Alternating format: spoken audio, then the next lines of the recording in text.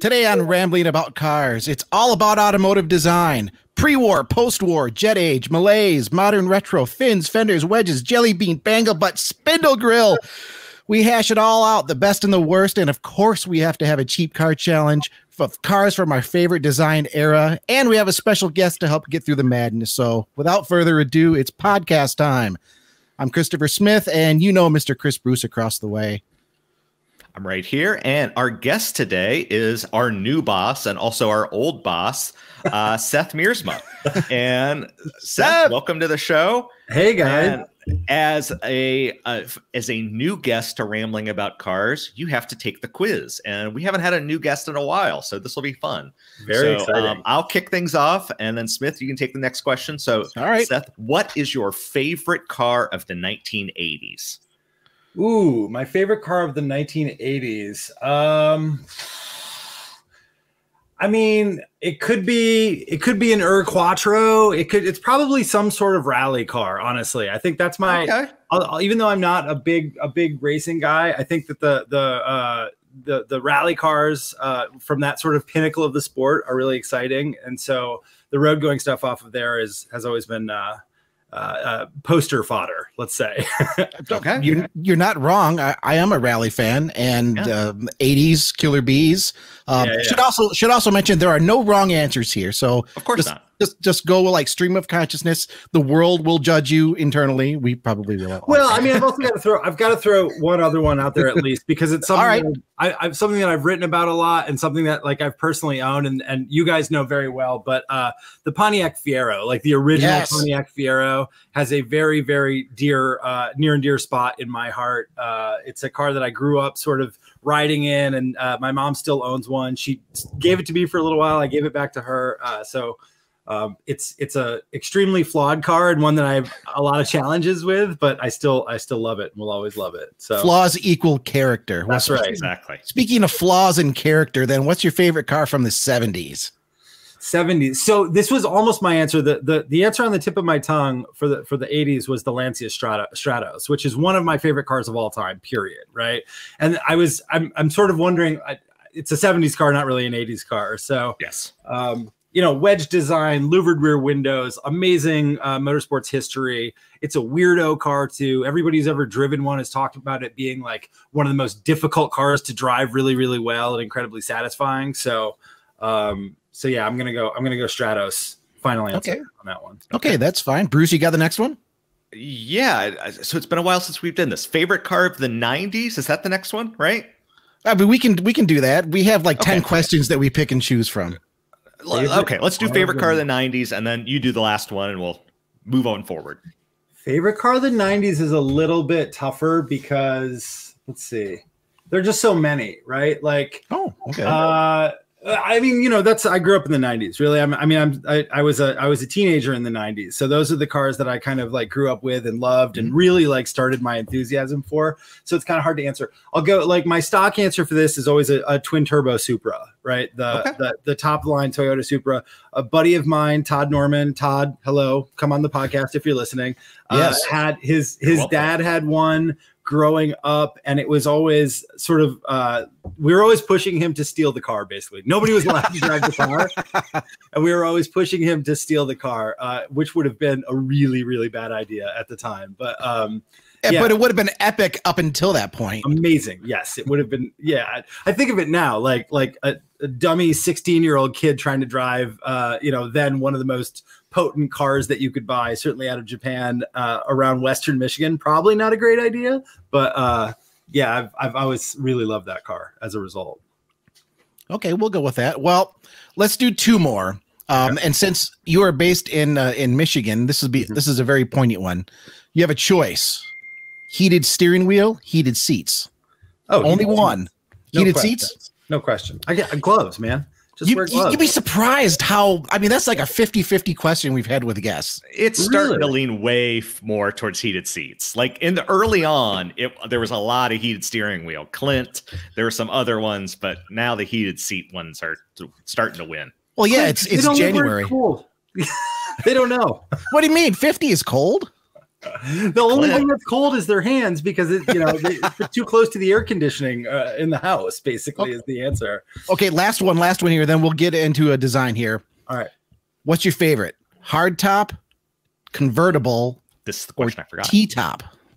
Convertible, no question. Convertible, no question. I mean, I don't really race cars, so the advantage, the historic advantages of having like a hardtop over a convertible in a model that has both is a little bit lost on me. I'm super tall, so I like to be able to have like as much headroom as possible. And I just like driving the open air. I'm also never, ever going to be able to be allowed to own a motorcycle. So the closest I can get to that like full on freedom experience will be in a convertible too. And a T-top, I just, neither beast nor or feast or fowl or whatever the phrase is. Not really my thing. So fish nor fowl. Fish nor fowl. Thank you so much. Yep. All right, fish or fowl.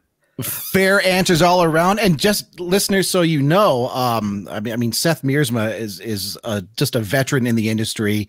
You've been around. Did you not get your start with David E. Davis? Although I feel like that I oversell it sometimes a little bit. He was incredibly impactful, like in my I don't think that's possible to oversell that. I mean, he's a legend in the business. Yeah, I mean, he's somebody so a good friend of mine, the guy who kind of got me involved in writing about cars in the very beginning, is a guy named Riley Brennan. Hi Riley, come on the podcast at some time. And welcome. He was let's see, he worked for David E. Davis as an assistant for a little while. They knew each other pretty well. I would go to David E.'s office like early in the mornings to watch F1 races for a while because this was back when it was sort of a special cable package that most people didn't have to be able to watch a lot of the European Formula One races. So we would do that. And then, we were introduced a little bit over time. He was the editor-in-chief when I was hired at Winding Road. To be clear, he had nothing to do with hiring me at Winding Road. He probably just said, that's fine. Like he didn't even, I'm sure he didn't know didn't know my name. But yeah, he was there for the first, not quite a year, I think, that I was at Winding Road and in some form or another and was incredibly influential. I love his writing. He was a giant figure in the industry. And just somebody that is almost impossible to forget once you've had even a couple experiences with him. So, no, well, we're thrilled to have you on the podcast. We're thrilled to have you as our boss, and we're not just saying that because you're the boss. Well, maybe a little bit. But I mean, hey, your knowledge is awesome. Now let's use that to let the world know just how wrong you are when it comes to automotive design. We were talking about this. Bruce and I were talking about this here a few days ago. And we were going to focus on one era, and it's like, well, it's so difficult, right? So let's try to just do a quick summary of everything that's out there because we're going to talk about some of the things that we like, some of the areas that we like that we don't like, and I mean, we're going all the way back to pre-war. I mean, really, that's kind of where it all begins.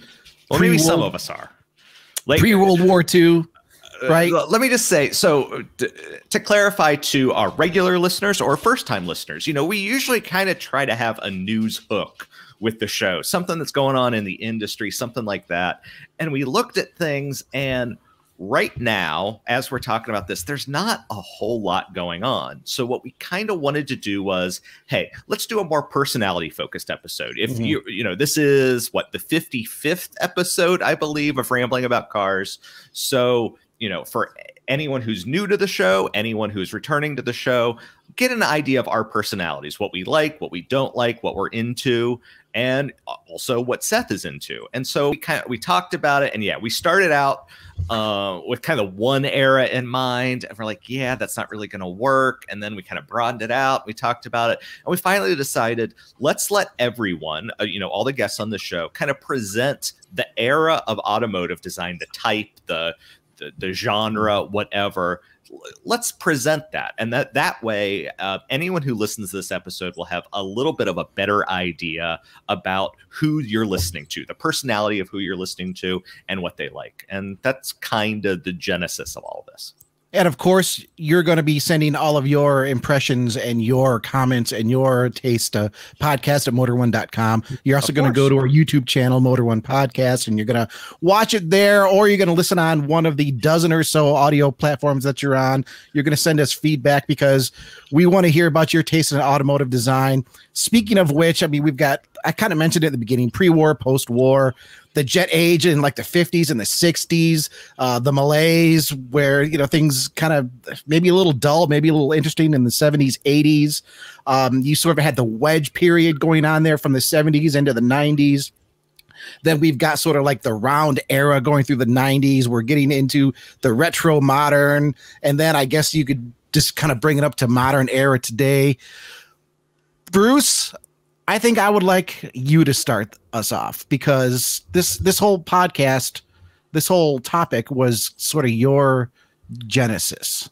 Yeah, sure. I would say it was both of our ideas. I would say maybe I inspired things, but he doesn't want to be fully culpable for this. In other words, yeah. So if it completely a fiasco, bombs, then don't blame me. It's not going to bomb. Let it rip. Anyway, so I'm going to go chronologically rather than in terms of my favorite, because I think the second one I have to present is my favorite, but I've said it before, you don't start the show with a showstopper. So I'm going to start with one that's maybe less loved, but something I still have to talk about.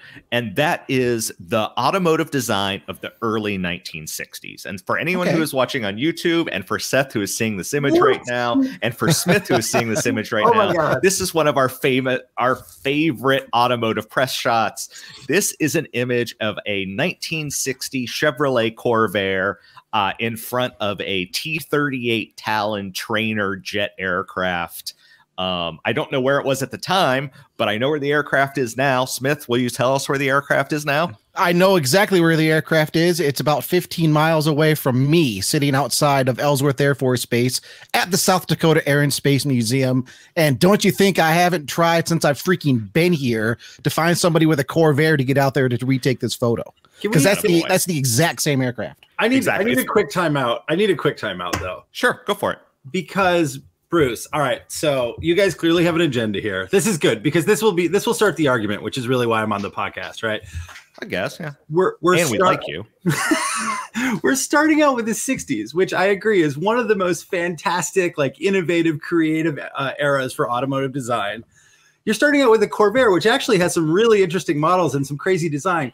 And then you pull up this, perhaps the ugliest formulation of Corvair. It's a sedan. It's red with red hubcaps. It is like the worst example of a Corvair that you could possibly imagine. As we're kicking off our design competition. So this is, I'm saying the bar is set very low now. Ouch. Ouch. So, I mean, what Go ahead, Smith, real quick. No. Seth's not entirely wrong because I'm a Corvair fan, and I love the jet, but damn, Bruce. Well, I had to start somewhere. But what I want to specifically say is I'm speaking specifically of the early 1960s and I'm kind of cutting off at about 1965. I'm sure there's some stuff afterwards, but specifically the early 1960s. And I was thinking a lot about this before we recorded this episode. And if you look at American car design, especially from the late 1950s, you get what I can only describe as a whimsical look. You get the huge fins, you get the big bumpers that like stick out really far in the front and are chrome. And for whatever reason, there was a shift right around, this is a 60 Corvair, right around 1960, 1961. And I'll have some other pictures to show for our YouTube watchers here in a moment. But you get this shift that it almost seems like I tried to think about this. I don't know if a new generation of designers came along. I don't know what the shift was, but you get this much more kind of simple, pared down look in the early 1960s. And then in the late 60s, you get the Coke bottle shapes, and you get, a much wilder design. And then you get the malaise era in the 1970s. But there's this sweet spot that automotive design kind of simplified itself. It pared itself down, and just some kind of really good, beautiful designs came of that. Since you hated the first Corvair I showed, I have to just make you mad, and I'm going to show you another Corvair if you're watching on YouTube now. If it's a Monza, I'm cool with that. Like a later Monza. I love Corvairs. I've got another one. Yeah, I've got a later Corvair here. But yeah, I just think that there's something pure and beautiful about that shape. It's slightly boxy, but then if you look at the A-pillars, it's still curved like the Chevys of that period. It's small. It's got a rear engine, air-cooled flat six. People have called it the American Volkswagen. Some, I would say, I don't know if I agree with them, but the American Porsche. But there is something to that. And it's not just Corvair, and that should be known. I'm going to pull up the Corvair's kind of major American competitor here, and that is the Ford Falcon, which it's not quite as boxy, but it does a lot of the exact same things. It's a small car with I would almost call it European styling, and I got to be honest, I'm kind of talking out of my butt here, but it almost seems like American designers learned about Bauhaus sometime in the 50s and the post-war period, and they decided that they wanted to take that simple pared down form follows function look, and they decided to apply it to small cars. And I dig it.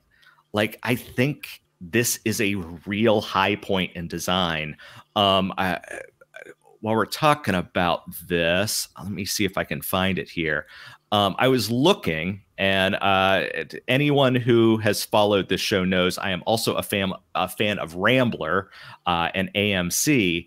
And yeah, here it is. So here will be a 58 Rambler, which has kind of all of the excess of late 50 styling. And if you're watching on YouTube, it'll be up. And if not, I will describe it to you right now. And so this is a 58 Rambler. It's got this weird, it has no B pillar, first off. So it's just a vertical A pillar. It's pillarless in the middle. And it's got this C pillar that goes diagonally backwards towards the body. Mm-hmm. And then it's got these big pointy fins on it. And it's a lot of excess, and it's just a lot like all of the other cars of the period. And then I always thought that car was like a cross between a 57 Chevy with the roof of a 59 Ford, shrunk down like half the size of both of those cars. It's certainly an odd. It's an odd vehicle. It's kind of an odd choice for you, Bruce. I'm a little surprised this one. No. I what I'm saying here, though, so that was the 58. Here is 63, and even Rambler is taking this thing on. It's still pillarless, but it's got a much more upright, just kind of simpler styling. Like the fins are gone. A lot of the aspects are just gone, and it's just a pared down, simpler look. And I am attracted to that aesthetic.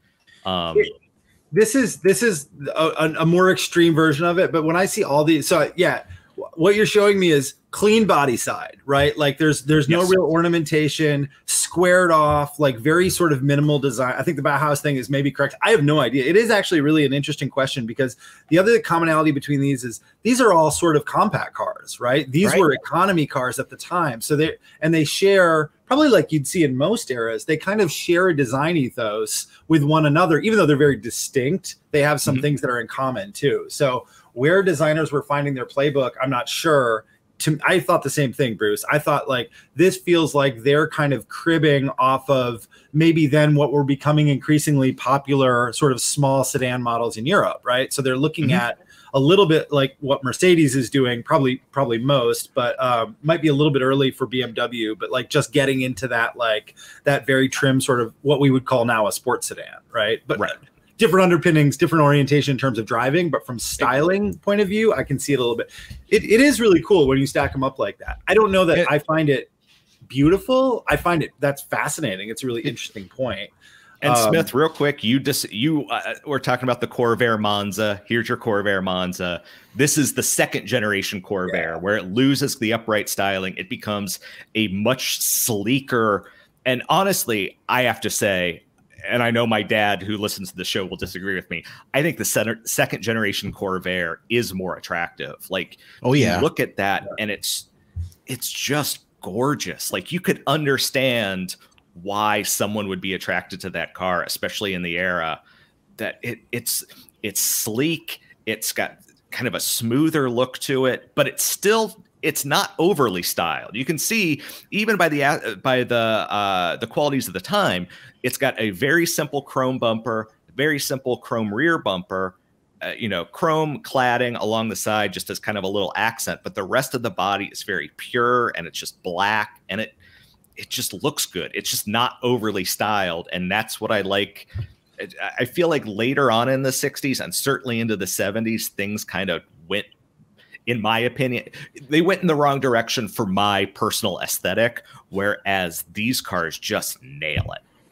Well, I think the big greenhouse with the complete lack of any sort of B-pillar, that defines the Corvair, that particular model.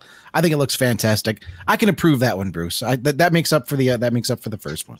The Monza, okay, pretty good. Fair enough. Yeah. And you know what happened in that Monza in the second generation too, from my point of view, is they made the grill less weird, right? We see this now with electric vehicles too, where there's no need for air intake in the front. Like they were sort of playing with different ideas, and in the first generation, they're like, we're going to be really obvious about it. We're going to like completely make it sheet metal with a little strip of chrome, no grill at all, so people know the engine's in the back. This one, they retreat from that a little bit, make it look at a little bit more conventional, I would say, from the front end, which was pretty attractive on that car too. But yeah, those are interesting choices. That's all very cool. Hit your next one, Bruce? Oh no, I figured we'd go round robin. You want to go round robin? I can. What? All right. Well, I'll tell you what. Seth, you want to go next? You ready? Sure. I only have one era, but I can spitball. But okay. No, that's fine. Okay, one era out of 100, and I can't do that. After a lot of years.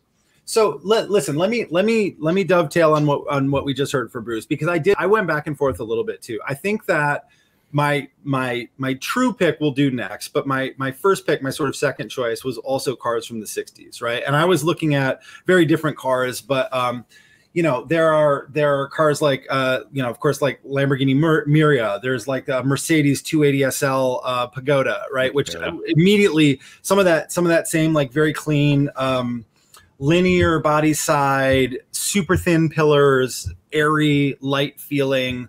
The cars from that age, and really, I think the cars from kind of what I think of as like the pre-digital age, right? Where the designers were working a lot more conventionally. They weren't working on computers, of course, at that point, but they were working and not like they were sketching everything by hand, but there was less of a barrier between what they could imagine and what they could draw and what was actually then being created on the cars, what you would see like rolling out onto showroom floors. That's really fascinating to me. It's much more in a lot of ways, the cars from that era feel more organic, and to your point, Bruce, as the 60s kind of turned into the 70s, they got a little bit more muscular. They got bigger. They had their own constraints then too. They were, encapsulating gigantic engines, and there was a premium, especially in the US, on having huge cabins with big bench seats and lots of room for all the kids, storage space. But doing that in sort of the cars that we really remember, doing that in really racy shapes. But they weren't constrained by the things that we deal with now, like crash standards, right? Like they didn't have to deal with like so much safety gear and so much kind of electronics that are in the car. They could be as low and sleek. They could look aerodynamic without actually having to be aerodynamic, which I think and a lot of them weren't, right? Yeah, no, exactly. Like the Miura is a great example, right? I don't know how it stands up in a wind tunnel, but you look at that car and you think this thing is going to absolutely cut through the air.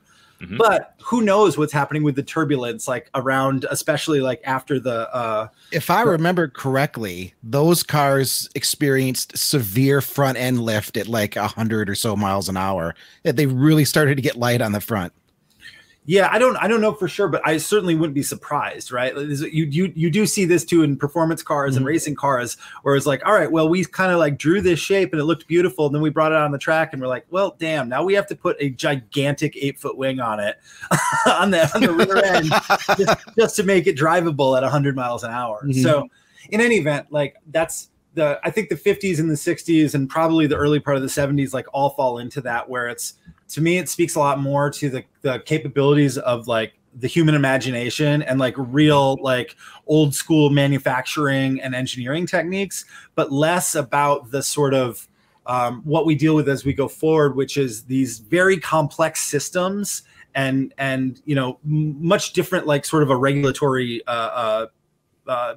landscape that has its own impact on what you actually see as cars. So there's no wonder that these are seen as vehicles that are associated with, like, you know, more of a kind of like free spirited era and just a lot lighter weight, I suppose. Well, I guess, I mean, if you think about it, that era is, you could almost say, is the first point where designers really had something of an empty canvas to work with. Because if you think about pre-war, I mean, at that point, there's still a lot of just like basic functionality. We have an engine, we have wheels, just design something to fit around that and get people down the road. And then World War II comes along. Obviously, attention is focused elsewhere. Now here comes the 50s and you're moving into the 60s, and okay, now maybe we can think a little bit more about just design and just creating some extravagant vehicles. And let me just say, I mean, is there any Italian car from the 60s that doesn't look good? I'm sure there is. There probably is, but I'm sure they exist. Yeah. Somebody's going to send in like some obscure Fiat that we've never heard of, but no, again, the way you ask that, off the top of my head, I can't think of one. There isn't one that immediately comes to mind. No, you know most of the ugly ones are American. Unfortunately, probably you're not wrong there. There are probably some ugly British cars from that era too. Not the convertibles that we all got over here, but the you know, the boxy sort of Triumphs and MGs. Yeah. Yeah, this is very, very pre-war. So for anyone watching, I pulled up a picture of a Duesenberg just for the kind of to show the pre-war aesthetic that, sure, you know, massive engine, just gargantuan engine, and not a whole lot of aerodynamics to make you go fast. Yeah, but I mean, that Duesenberg, I mean, spoiler alert, I'm going to be talking about the 30s here in a little bit. Well, I think you're up next, so I think it might be time to talk about the 30s now. I'm up next? Okay, well, I mean, we can talk about the 30s a little bit. I mean, you had, I guess, to dovetail off what I was talking about, I mean, we're talking about like the very beginnings of the automotive world, right?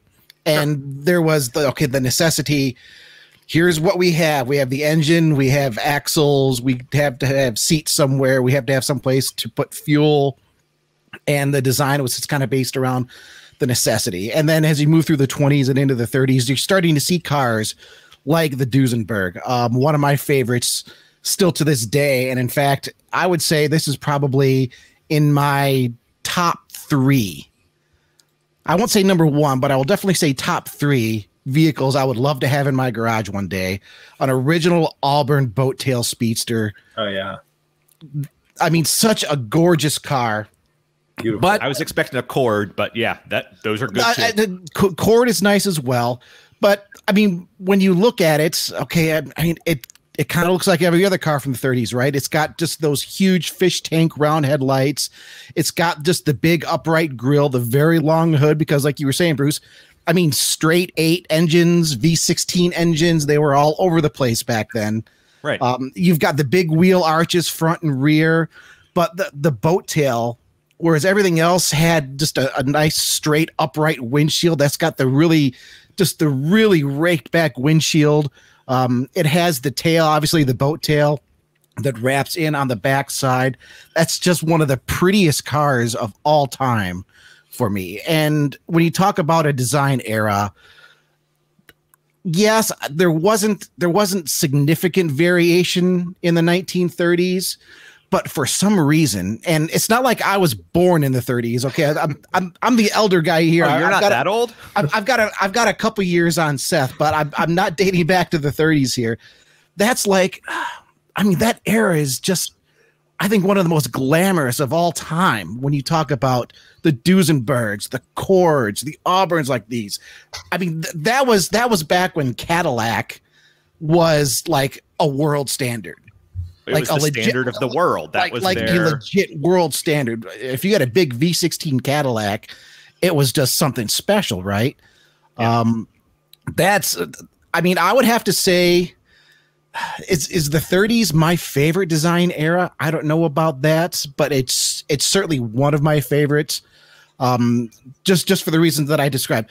There's still a lot of functionality involved there. It was also like the last great period of coach building. I know Toyota's trying to bring that back now with the Supra.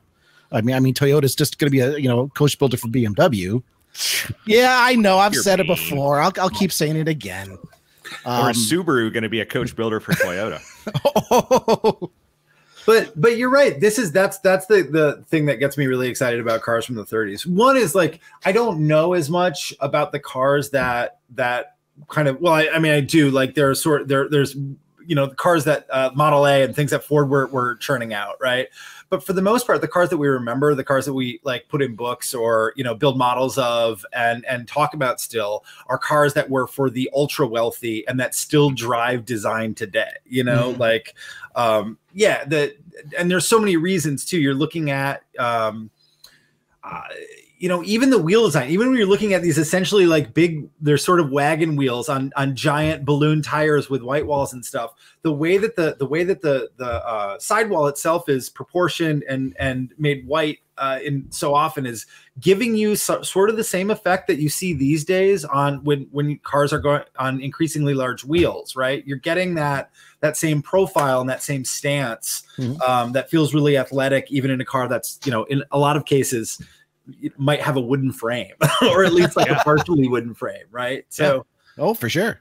And just to build off, feels so unique. So and just to build off that, what you were saying, I think you could almost call it the democratization of speed or the democratization of aerodynamics. That again, in the 1930s, the average person was driving a Model A, Model T, Chevrolet, something like that. The models that we're looking at here were for the ultra wealthy.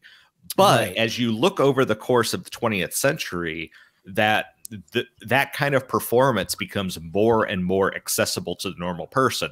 Especially, you could talk about the muscle car era of the 60s and very early 70s, where someone in their 20s or 30s could afford a car that was faster than we're looking at a talbot-lago if you're watching on YouTube here, or by the 90s or even today where, a Hellcat, a Shelby GT500, something like that they're expensive vehicles, but they're not so expensive that you have to be the 0.1% to own them. You could be, we kind of talked about this, Smith, when we were talking to Tom Malogny about the Model S Plaid, that, a Model S Plaid might be $130,000, but that is in the realm of a doctor or a lawyer. It's not in the you don't have to be Elon Musk or Jeff Bezos or something like that to own that type of vehicle. That it's accessible in its own certain way versus a hypercar that costs $1, $2, $3 million. Yeah, what did a like a Type 57 Bugatti cost in like 35 or I don't actually know when those cars were built, but like I'm sure it was, many times the average salary of the average, American or worker in an industrialized country. I mean, in context, those were very, very specialized cars. But you know what? A 32 Ford, I still think looks great. Sure. A 35 Chevy looks great. I wasn't too keen on the Oldsmobiles of the era, to be honest. But I mean, those are some more. 32 Ford is probably about as pedestrian as you can get, and how many of those have been turned into street rods over the years, just for their timeless design? I would say. I mean, for some reason that was like the Honda Civic of its day, right? They were popular in their day, though, as well. I was just listening to a podcast about Bonnie and Clyde, and Clyde Barrow. He specifically went after 32 Ford V8s because that was, you could outrun the police at the time. Like that was, even in its day, that was an impressive vehicle. Didn't Ford use it in advertising? Is that a myth, or is that apocryphal? I thought that there was a story that Ford used something about the Bonnie and Clyde to advertise a flathead V8, which maybe I'm making that up, or I might be. I've never heard that, but I don't know one way. It's possible. Get at me, podcast listeners, if I'm wrong, if I'm right. Yeah, podcast and Motor One. Let us know on that one. Happy to be either. Okay, all right, Bruce, come on. I've been waiting for this. I know what you're going to do here, I think. You probably do. So I want to talk about the wedge era, which is kind of the whole thing that started this podcast topic. I wrote up a story. RM Sotheby's is going to be selling off this incredibly ugly Ferrari. I'm going to pull up a picture for you of it now. It's just the ugliest Ferrari I've ever seen, but it might be the quintessential wedge Ferrari. There was the 308 GT4, which predated the 308, but I'm going to pull this photo up now. This thing is ugly as sin. It is called the Mira S. It was designed by Micheletti. He previously worked for Vignali back in the day. He designed a lot of very attractive Ferraris. It's just this isn't one of them. And it's like the love child of a first-gen Mazda RX-7 and a Mitsubishi Starion. And it's just awful looking for a Ferrari. And only one exists, so you don't have to feel bad. There's only one of them, but this was the vehicle that kind of started this idea. Smith, we brainstorm ideas in our chat, and he's like, "What do you want to talk about?" And I'm like, "I'm writing about this, and I'm thinking about wedge-shaped cars and the wedge-shaped kind of design lange." I didn't rough. I didn't think the car was that ugly until we got to the profile picture. I mean, if you're listening, I would suggest, if you don't go to our podcast channel on YouTube to see this, go to motor1.com and search up Ferrari Mira, MEERA, and you can see Bruce's article. Yeah. I admit I didn't go through all the pictures on the article, and I was like, oh, that guy doesn't look so bad. And then you get to the profile, and it's like, did somebody kick it in the butt? Yeah, because it's bent upwards a little bit for no apparent reason. From the front, dead front and front three quarters, you're sort of like, okay, so they kind of took like a Daytona and screwed it up a little. They louvered up the grill or something. But no, it is that profile is rough. Wow. Cool wheels, but it gets worse as you go to the back. Yeah. The back's rough, but this is the car that kind of inspired this whole topic. But I have a love for the wedge shape kind of design era. And I looked at it a lot in preparing for this episode. And from what I can see, it kind of dates from the late 1960s. Mm-hmm. There were several concepts at that time. There was the Alfa Romeo Carabo. There were a few others. The first one that kind of put it into production was the De Tomaso Mangusta from, I believe, 67 or 68. But it really kicked off in the 1970s. That's when you start seeing the concepts for the Countach, for, as Seth mentioned earlier, the Lancia Stratos, the Pantera. 70s is when it kind of became a thing in supercars.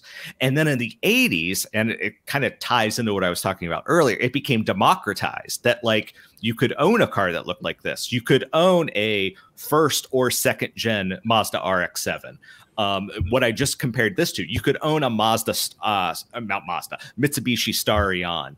And I'm alluding to what I'll be talking about later, but even like the C4 Corvette took on the wedge-shaped look that kind of just became the de facto look of what a performance car would look like. Yeah, flatten it out, give it pop-up headlights, and thank you for mentioning that. Is that the pop-up headlights were the thing, and I was thinking about that as we were preparing for this episode, and its form follows function in its own certain way that.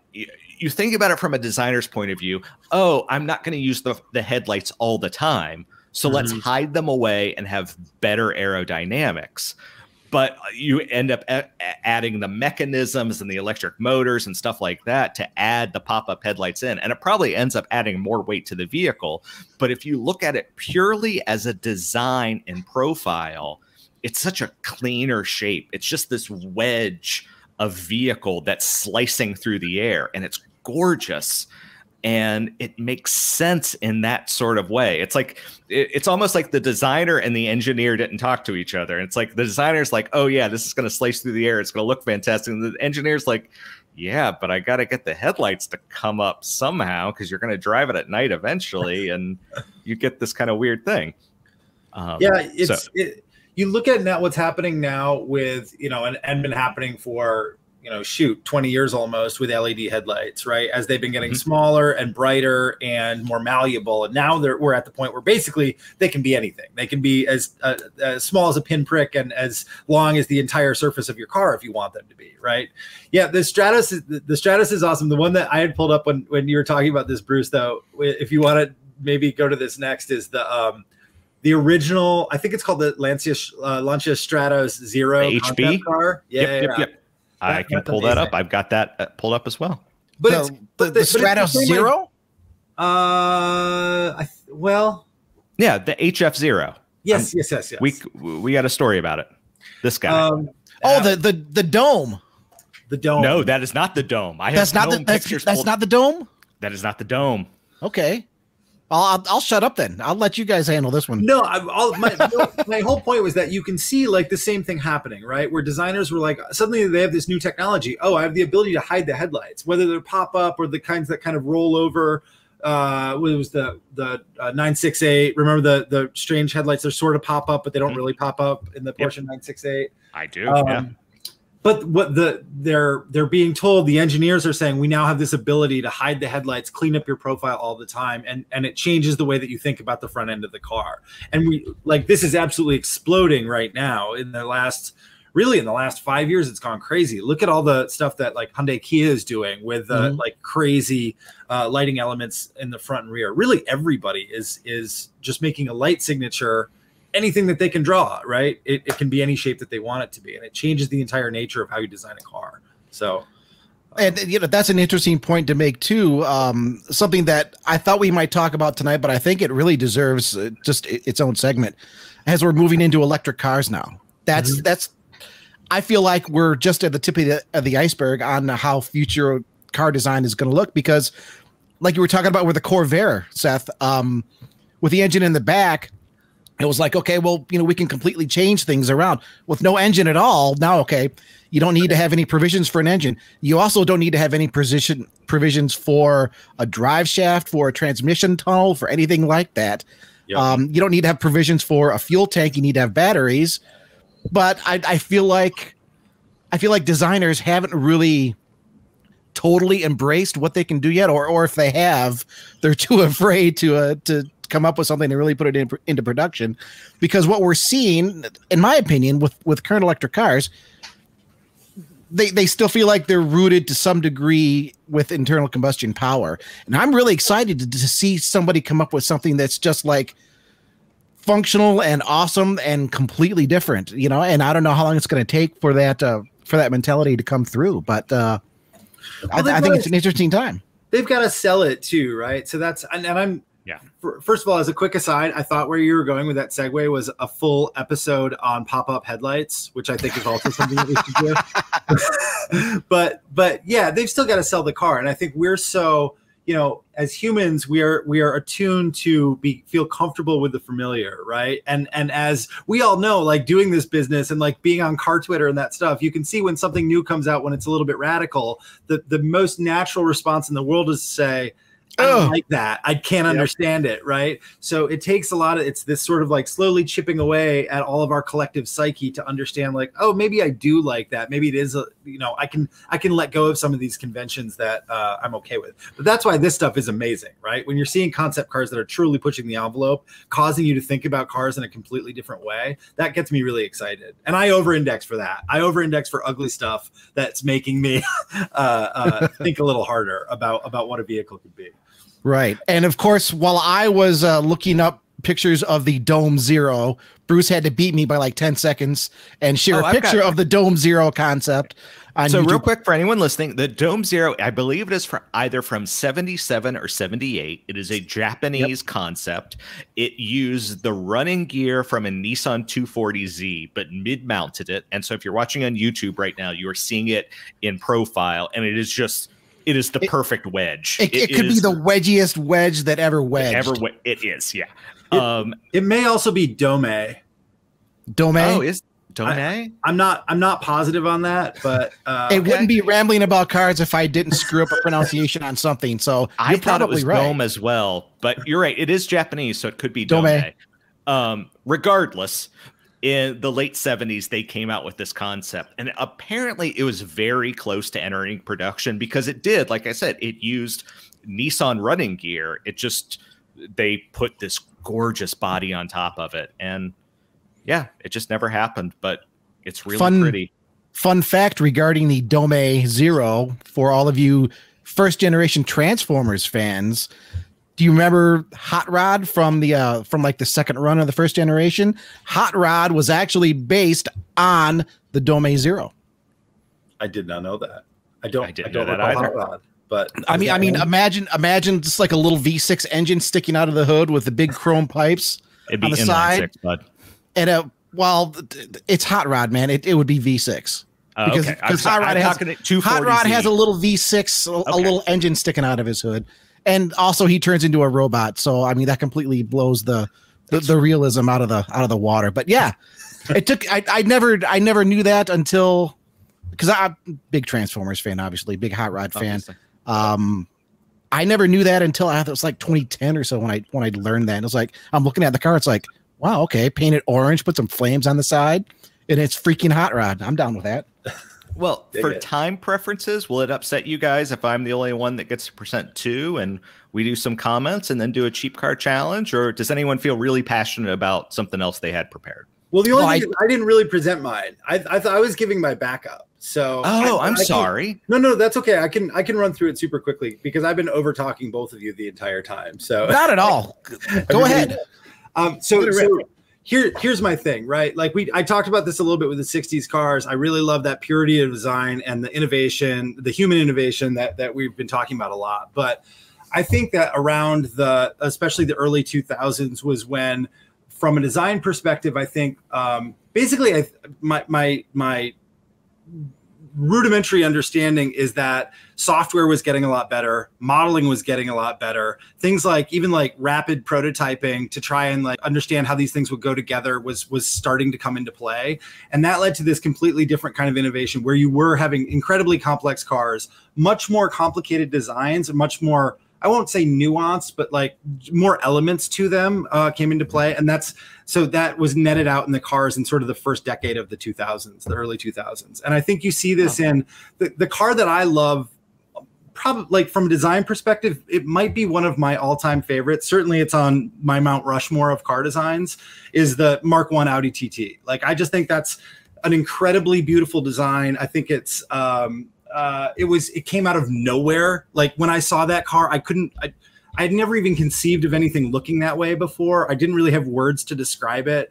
I thought it seemed like it was an incredible performance car, even though I'm sure when I first, encountered it, I wasn't looking at it and thinking like, well, there's probably a Gulf under there. Right. So all the things that the car kind of gets dogged for, and maybe even rightly so in terms of performance and driving and stuff like that, don't matter to me in terms of like the way that the design came together. So that's one of them. But you go down the list, and there are the other, Audi is also like the R8, the first R8 came out, I think was doing some incredible things and really changing people's perception of what a supercar could look like.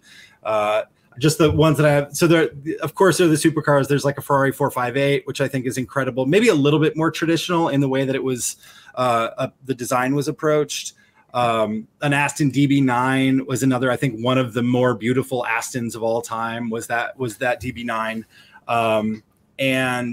And then there's, like stuff that's a little bit more, not quite blue collar, but accessible for sure. Like an E46 3 Series, which is a car that I've owned and have personal connections with. And I just think it's a really like stunning example of, again, like sort of a complex body side. There are a lot of things going on with shapes and forms in there too. But at the end of the day, it's doing a little bit of what Bruce was talking about at the beginning with the cars from the early 60s, right? Like a very cleaned up body side, squared off, super Teutonic, looking design, but with big wheels and definitely spoke to performance. So a lot of cars in that first decade of this century that I have a huge fondness for from a design perspective.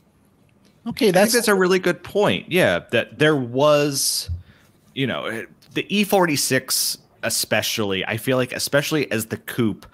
And when I look at that car, it just looks like a fist going down the road. It's very upright. It's very aggressive. It's just like that's the only way I can think of it. So it's a pirate, basically. Yeah. Well, let me. I can appreciate that. But let me just counter that opinion, because we're also. I mean, let's be realistic. We're also talking about the retro modern era, and that's the one you pick. Yeah, because this is an era that I'm not really a fan of. I would say this is probably one of my worst picks. There were some neat ideas and some hits. For anyone listening, this is the revived Ford Thunderbird. Yep, the rebooted Thunderbird that came out right at the beginning of the 21st century, and in my opinion, the absolute worst case for the whole retro modern craze that really started in that era. It's among the worst at the time, and guys, tell me if you agree with this. At the time, I think a lot of the retro modern designs coming out were catchy. I don't think this was one of them. I agree. I think the Mini worked. I think the Volkswagen Beetle worked. But have they aged? Even say the PT Cruiser worked. Have they aged well though? Because from that era, I mean, there aren't really any of those retro modern designs that I'm particularly interested in, and that includes the Mustang. And I got one we all know that I'm kind of a Mustang guy, and just that era just it just didn't do it for me. Revived Ford GT worked. Yeah, Ford GT was a good okay, yeah, but that really wasn't retro modern. That was just of course retro. That was retro modern. It was just retro with a modern engine. I mean, the design was almost freaking the same, right? Well, one, I like that we're basically just like focusing in on Jay Mays here. So you might have more of an issue with Jay Mays than you do with an era. But yeah, no, listen, I think that if we had this same discussion in reverse and went through and talked about the worst of the era, we could probably have a really good debate about, some of the worst cars from each of these eras too. So for sure, I'm not saying that the 2000s is the best era. No, blanket statement. I'm just saying that some of my favorite design work and a lot of the innovation that was happening there, that era, really speaks to me. So we could always go with a 77 Ford Thunderbird. Look at that. We have one of these on YouTube right now. This one even has T-tops. Look at that thing. Listen, there was only one good Thunderbird. The first Thunderbird was the only good one. The rest of them, the 55 to 57. Garbage. The 55 to 57 were good. I actually grew up. My family had a 57 Thunderbird, so I was fortunate enough to drive one through high school occasionally when they would let me. Very cool car. I think the 80s birds, come on, the 83 to 88, those things are hot, man. I can't get there. You'll get there. Smith, we are we're touching an hour here, so would you mind if we skipped comments and we just went to our cheap car challenge? Let me do just one quick comment, just because this is a poignant comment that I think is important to read, and let everybody know where we're at here on the Rambling About Cars podcast, because this was a comment that came into us, but it was addressed to me specifically regarding last week's episode, and I'm just going to summarize it here. This comes from just a person named Pat. We're just going to leave it at that. I just listened to the best and worst edition of the show. I was very offended by the negative way Smith referred to podcast listeners, saying that it was like listening to an 8-track or words to that effect was rude. The commenter goes on to say that they don't watch on YouTube. They only listen through audio. And they felt like that comment was basically saying if you're listening to us on audio, then you're stuck in the 1970s, which, considering the 77 Thunderbird I just posted, I could actually be stuck in the 1970s. So if I was insulting anybody, I was actually insulting myself there. But the point I wanted to make, I actually contacted this commenter personally. We had a good back and forth. Just a complete misunderstanding that we were just kind of going back and forth about YouTube versus audio. It was just like a quick back and forth. We'd shared a photo, and one of our guests started talking about the photo before saying, what the car was. And it's like, Yes. well, we have to let people on audio know what we're looking at. Right. And it was kind of like, oh, audio? What people listen to audio? What, it was like this old 8-track technology? What is that? So I was actually talking about this technology, just a fun back and forth. But I certainly didn't mean to offend anybody. So if anybody caught that in the wrong way, hey, send us your hate email, podcast@motor1.com. We read it all, the good stuff, the bad stuff. And if there's a little slight there, hey, we'll own up to it. Certainly didn't mean anything by it. We appreciate everybody that's listening. We certainly appreciate everybody on our audio channels because, yes, we are trying to push YouTube. We would like to grow the YouTube channel a little bit, but we're on over a dozen audio platforms rambling about cars. And often audio is, there have been many times audio is bigger than video. So, oh yeah. And that's why we're trying to push the YouTube channel a little bit. Yeah. But I want everybody to know we will always be an audio-friendly podcast. Of course. If you do have the chance to go to YouTube, you can check us out there. We're going to read more comments next week. Appreciate that one. But now, since we've been talking about design, we decided we have to do a cheap car challenge. We have to try to find something from our favorite era, or at least an era that we really enjoy and appreciate, that we could actually just put in our garage right now. So I think given the time, we each have time for one each. I know some of us prepared more than that. We get one each. Pick your favorite. Let's go around the clock. All right. You want me to go first? I'll go first. Yeah, you're talking. You go first. Actually, you know what? You go first, or Seth goes first. I forgot. I got to pull this one up here really quick. Okay, I'll go first. I gotta pick. All right, I'm picking my favorite here. Okay. Yeah. Well, I have to try to figure out which one I want to. I'm trying to stall a little bit because I like them both. I prepared several, and I had to pick my favorite. Like I was saying, the wedge-shaped car design thing, it just does it for me. So this is a 1986 Porsche 944 with low miles. I don't know why the owner put the fake hood scoop on this car. I would take it off immediately, but it's $8,500. That is... just real quick, we said 10,000 was our limit. So all these cars are going to be less than $10,000. 86 though, this is post refresh, which the big deal is that sometime in, I believe, 86, maybe it was 85, midway through production, they went from individual binnacles for the gauges to a unified gauge layout. And that's the big deal. So this has the unified gauge layout look. And I love a 944. My dad had one for several years. I've posted pictures of that in the past. His was silver rather than guards red, but I love a 944. And this one doesn't seem that bad. 113,000 miles, which maybe it sounds like a lot, but not on a 1986 car. He says it's got new tires, new fuel pump, brakes, rotors, brake lines, a fresh paint. I can't see that. I can't see that ad very close. Do they have 944 in quotes? No. Like it's an 86 Porsche 944. No. Oh, in the bottom. Yes. In the description. Yes, I can't buy that car. It's a 944. The fake hood scoop is it's a Porsche as hell. It's like you're buying that from Dr. Evil. It's a 944. It comes with a second set of wheels with tires. Hey, it's got the telephone dial rims. Like it's the right color. It's cool. It's cool. Manual. Those are really, really cool cars. And not for nothing, I've been told, I haven't ever done one, but I think you can turn them into decent little kind of like autocrossing cars too. So you can have fun on a track with them. You totally can. And it's one of the last few still affordable Porsches, right? Like exactly.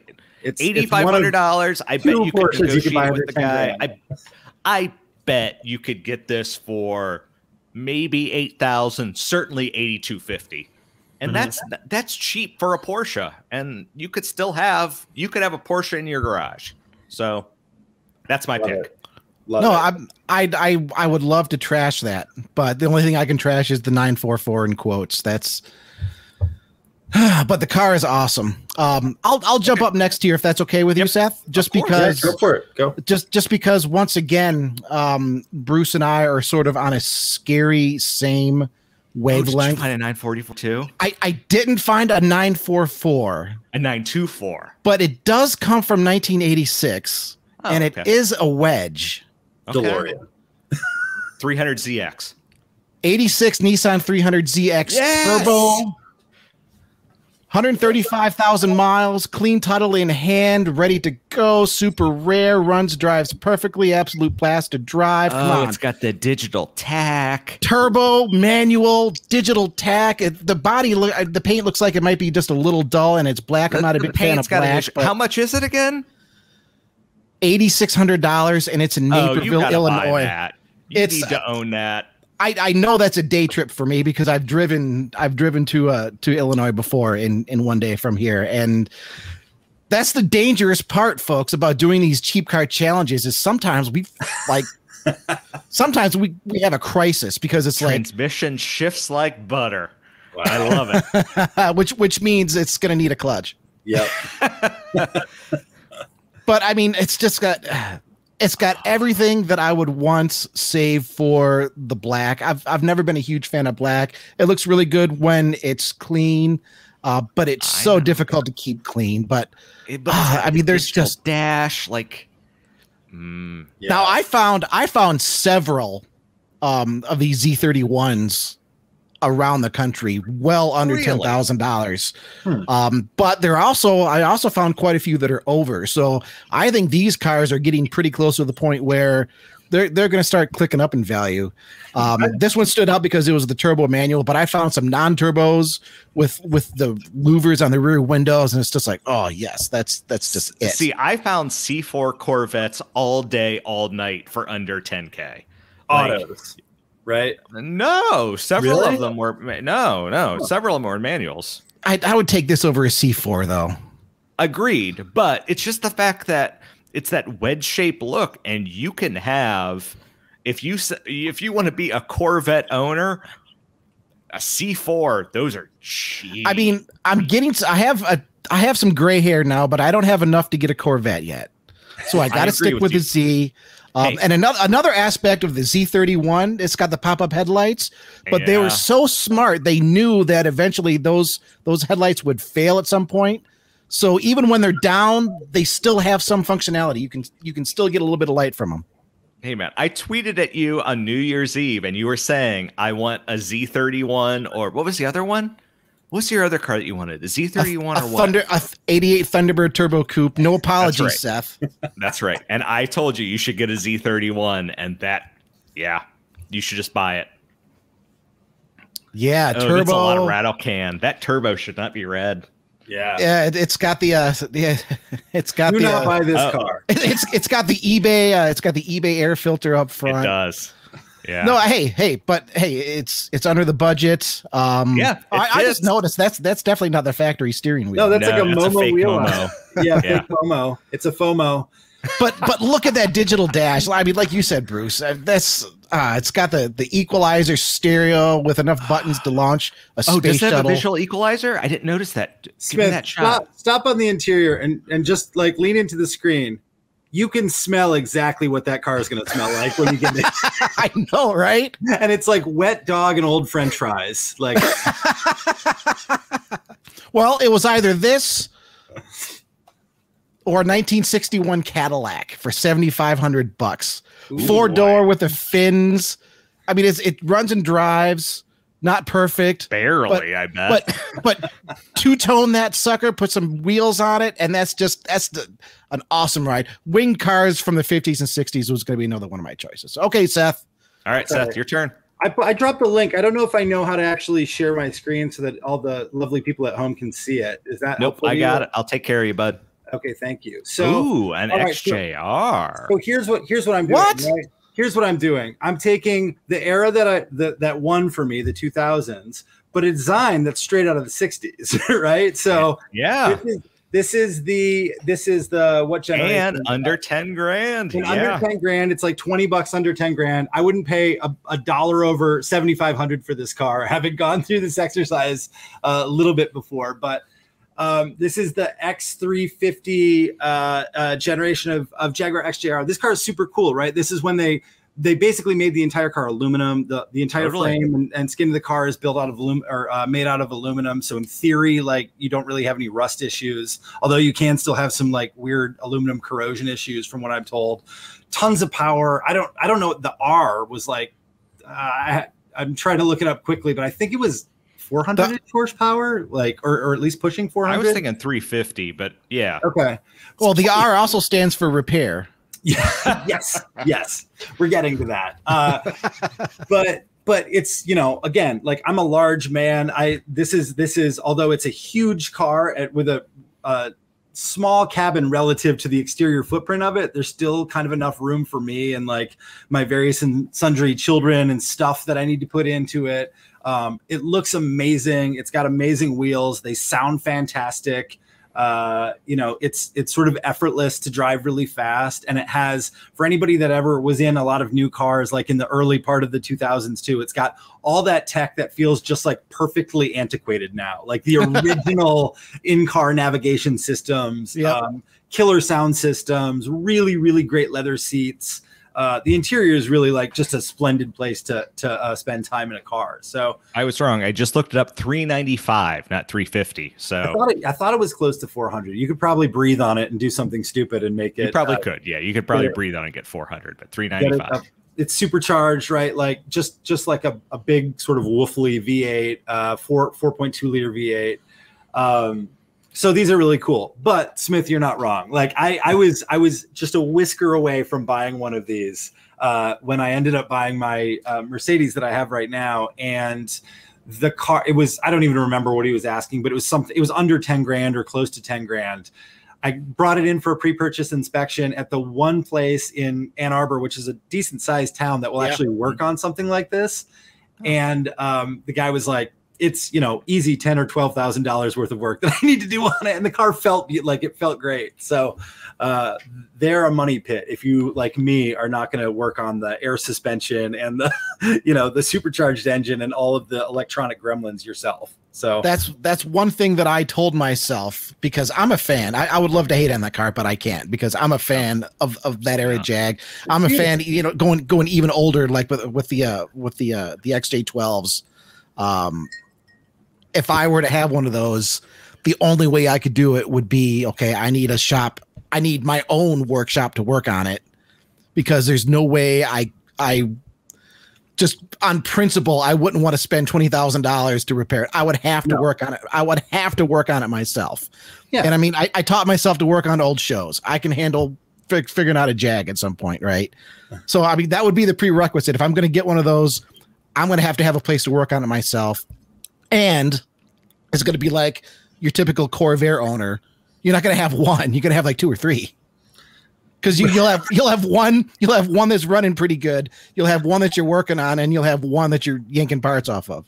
Well, I'll scare you off even more, because the example that I was very close to buying was owned by a British gentleman who was the head or running the shop of again, in town in Ann Arbor, there's a Lotus engineering facility. Yeah. Right. They do all kinds of engineering for like big diesel engines, and they do engineering projects for anybody who comes through, essentially. He and his team there at Lotus Engineering were the ones who had like been working on this car and kind of got it back up to what they thought was an incredibly high level of service and specification. And then we just found all of these crazy problems that they didn't even see. So I would say, make sure that your garage is really well stocked. But yeah, no, they're beautiful. It's a car that would be fun to own for a little while if you just don't have to worry about it running every day. So, Bruce, what was one of our earlier podcasts where we did a cheap car challenge? The car that we wouldn't buy for ourselves, that you would force a friend to buy so that you could drive. So you could drive it. And I think we both picked Jags on that one. Yeah, we did. Yeah, it's a good call. Good times. So we're wrapping this up, but super real quick. I had another car prepared, and someone just mentioned Corvair, and so I got to throw this out here. Corvair, less than 10 grand. It's a Greenbrier, which means it's the van. So it's essentially, you look like Scooby-Doo driving around. Wait a minute. I picked an 86 car. You picked an 86 car. I picked a 60, or no, my Cadillac was 62, wasn't it? Yeah, this is 61. 61. Anyway. Close. This is freaky. We got to stop. You basically look like Scooby-Doo, but it exists. It's less than 10 grand and it's out there. But it's a Corvair, so you're going to have to buy another one. Exactly. Anyway. I love it. Good choices. Yeah, I think that's our show for tonight. I think we have to wrap it up. Seth, you've been back at Motor One here for a little over a month and a half now, thereabouts. Yeah, a couple months. It's times. I'm having so much fun. It's hard to even keep track of time. It's extreme. We appreciate you coming on as a guest. You are always welcome. If you got a free night, come on. We don't care. Thanks, we're happy to talk. Where can people follow you at? Social. You can follow me on Twitter at Seth, Seyth. I was an early adopter on Twitter. So I got locked down the one name handle. Nice. Where else? At Instagram is first name, last name. Again, when you spell your first name Seyth, it's really easy to secure these. So you just search Seth Miersma, Miersma, and you'll find me all over the place. I'm on Twitter more often than not. Cool. And Seth is now also putting up occasional articles on Motor One, just some nice slices of life. One of the best writers you're ever going to read. You want to follow his articles at motor1.com. Weekly, right? That's the goal, or am I mistaken? I think that what we're probably going to settle into is kind of a bi-weekly schedule. Yeah, okay, writing a column, trying to crank those out at least a couple per month, and just hey, you guys know this, right? Like, we talk to so many interesting people. We have all of these kind of conversations and experiences that don't fit neatly into what we're doing on Motor One every day, right? That they're not a news story, and maybe it's not part of a review, but a lot like what we're talking about here, a lot of like the stuff that you guys talk about on the podcast, I find it really fascinating too. So what I want to do is just try and like have a little bit of an outlet to have a conversation with our readers and the people who follow us on social media by way of, sort of these conversation starters as columns. So check them out. We're trying to do Wednesday every other week. Now that I'm saying it publicly, I'm probably gonna have to be a little bit more committed to it. But sorry about that. Yeah, no, it's fun. Yeah, and it's something I'm excited to carry on with. So I'm kicking myself because it was like a month or so ago you posted on Twitter. It's like, what's a car experience that you no longer have these days? And I thought it was just Seth being Seth. And then you write an article like, was it a couple weeks ago talking about technology in cars and how they're different. Such a great read. It's like, I should have tweeted you about like the foot dimmer switch. You should have. I should have. That tweet went crazy. Like that was something that we should talk about that too. Like that was why I had to kind of encapsulate some of it in a column, right? Because it was something where everybody has that experience. Everybody is like, I remember doing this thing in a car when I was a kid. And especially if you have kids, I have 2 young kids now, you're like, but I know that my kids will never do that, right? They're never going to ride in the way back in a sleeping bag on the way home from Cedar Point, right? Like they're never going to do, there's so many cool things like people talking about like they're sitting in a bench seat, like in front of the truck while their parent was shifting the gear lever between their legs because everybody was like packed in there, basically dangerous, stupid stuff that we don't do anymore because it killed us. But nostalgia is an interesting thing that colors those memories and it doesn't care about statistical death rates, essentially. Sure. So you want to follow Seth on Twitter? You can follow me at CH Writing on Twitter. Chris, you're at I'm Chris Bruce 1985, and hey, I just want to promote for next week's episode, we are going to have John Fry as our guest. If you look him up on Instagram, he is Fry. That is FYREWERK.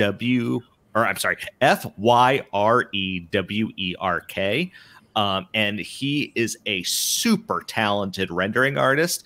If you saw on Motor One or wherever you saw it, the Honda HRV teaser drawing images, the teaser images, he did those. And he is going to be our guest next week. So if you have any questions for him, please send them to us.